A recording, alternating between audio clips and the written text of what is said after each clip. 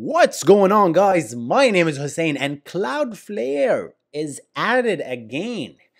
Badass new feature. So, speeding up HTTPS and HTTP3 negotiation with DNS. Guys, so we had this problem, guys. We have discussed this many time in this channel. So, you are a browser and you want to go to HusseinNasser.com or Google.com, right? There are two protocols. There's HTTP and there is HTTPS, the encrypted one, which you need to do a TLS on top of that, right? There are two different ports. This is port 80, this is port 443 most of the time. So now, how do you know what the server supports? Can you assume that the server always support HTTPS and always connect with 443? You can. HTTPS anywhere does that. That's the extension. It just always connect with that. To port 443, establish the TCP connection with port 443, and then establish the TLS connection on top of that, and then goes through its merry way.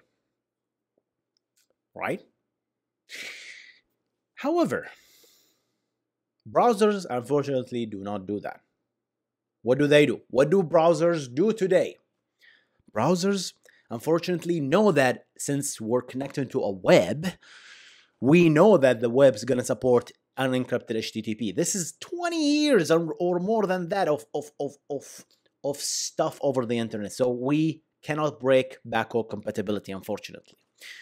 That's life. So what the browser does, and this article actually nicely explains it. There's this, where is this GIF or GIF or whatever you want to call it. See, when they're going for the podcast listening, they're typing blog.cloudflare.com and hitting enter, and for a fraction of a second you can see the unsecure icon and then followed by a secure icon. What happened here?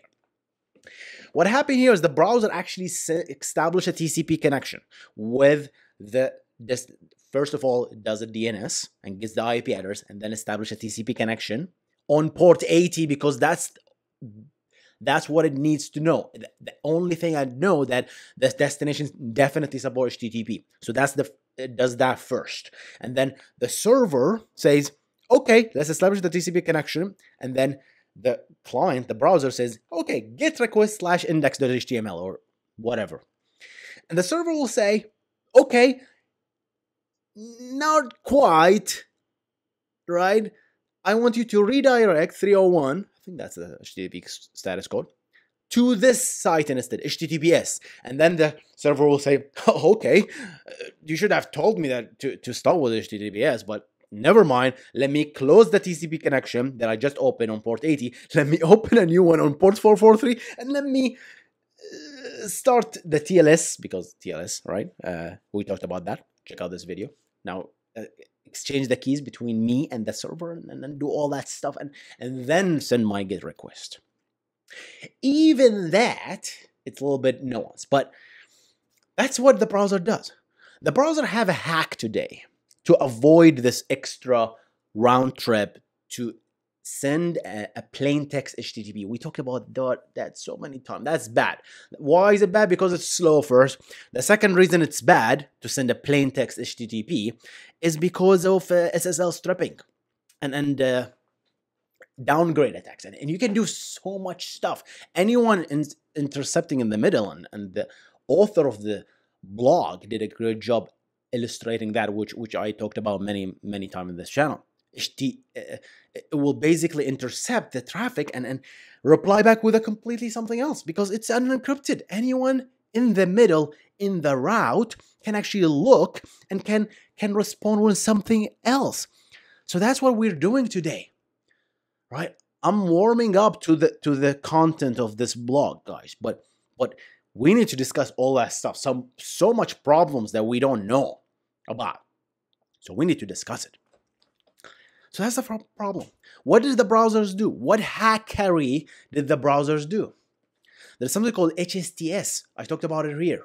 Check out the video right here. And HSTS stands for HTTP Strict Transport Security, which is merely a preloaded list in the browsers for sites that do support HTTPS, like Google, like Yahoo, and it's just preloaded with the browser. So now if you go to google.com and hit enter, or www.google.com and hit enter, the browser will look, okay, what google.com, does this support HTTPS? Yes, we know this, a fact. And it's going to start immediately by requesting for port 443. It will establish the TCP connection in port 443 and establish the TLS connection, and then does send the GET request as a result, which is great. However, if your website happened not to be in this list, tough luck. We still need to send a plain text HTTP request first. That means in order to do that, we need to establish a TCP connection with port 80 on your server. We have to do this. And then we have to close it because you got it. Oh no, don't go here, sir. Go to this HTTPS++. Thank you so much. Yeah, I don't know why your server sounds like that, but sure. Yeah, so in order to populate this list, this preloaded, so we have HTTPS headers on the server on the backend. You can set that and add a header that tells you on the client that says, hey, please update my site to be in the HTTPS list so that in future, please, for the next year or 2 years or 3 months, please communicate with me in HTTPS. That's what we do. Pretty neat, right? Pretty neat. But we still have this problem because we had to, if the browser's list is not updated, we had to do this HTTP first. That's another problem. A third problem is with the protocol itself, guys.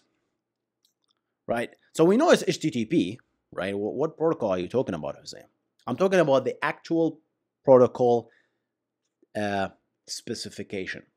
Whether non-HTTP or HTTPS, which is the scheme, I'm talking about the protocol, which is HTTP 1.1 or HTTP 2.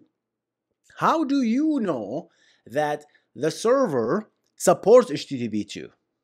We figured this out with ALPN, Application Layer Protocol Negotiation. But guess what? When is ALPN happening? ALPN happens during the TLS handshake, which is because we proved it. HTTP 2 has to happen in HTTPS schemes, which is 443 connection, which is secure connection only. Anything HTTP 2 plain text, we try not to support. Browsers, I don't think they support it because it's bad. You can do smuggling, and someone just discovered that you can do HTTP 2 clear text smuggling, which is so bad. I'm going to reference the video here if you want to learn more about it. Security researcher found that. So don't use HTTP 2 over clear text. Bad, bad, bad, bad, bad. So what do? We tell during the, first of all, so I establish with 443 TCP connection, right? And now I do a TLS client hello and say, hey, server, I support HTTP 1, H1, and H2 as well. So if you just support H2, please, let's communicate with H2. I prefer this. So if the server responds back with, okay, I accepted in the TLS server hello, it was going to say, yo, let's connect in H2. Sweet, sweet, sweet stuff. So there's no problem with that, right? Because we established the TCP. But there are layers and layers of communication. So this is another problem, right? We had to do this TLS to find out. Let's come to the HTTP 3, another problem that people still figuring out. We didn't make a video on HTTP 3, but I can talk a little bit about it. What's the problem with HTTP 3? HTTP 3 is built on QUIC, which is built on UDP. That's a completely different protocol than TCP, right? So now, if I want to establish an HTTP 3 connection with the server, how would I know that the server supports HTTP 3? That's even lower layer, right? It's not HTTP versus HTTPS. HTTP 3 is always HTTPS gonna be, right? but I don't know how the server supports it or not. Why? I'm going to tell you why. That's the first question I ask. It's like, hey, just put it in the ALPN TLS hello. You can't do that. Why? Because HTTP3 is not on top of TCP. Because and ALPN is a TLS extension that is designed to be put on top of TCP. That's what we know, TLS 1.3, which is on top of TCP. So how do you do it? If you do this, if you do, hey, let's do a TCP connection on port 443, and then let's do a TLS hello, and I'm going to support H3, you're going to turn around and close the connection if the server supports HTTP3, because your whole communication is wrong. You should not communicate with me in HTTP, on TCP. You have to establish a quick connection. So how do we tell this? How do we know that the server supports the TLS? How do you know that the server supports HTTP2? How do I know that the server supports HTTP3? How do I know that the server supports HTTPS? What happens before I establish a TCP connection? And that's where this block comes in handy. DNS happens before all this stinking stuff. Everything happened before. DNS happens before every single thing that we talked about. So if the DNS server, i.e. Cloudflare or others, can tell us, by the way, I want to go to google.com. Give me the IP address of google.com. And by the way, tell me what services does this IP address support. And that's what they added. They added something called HTTPS record and SVCB record. I don't know what the B stands for.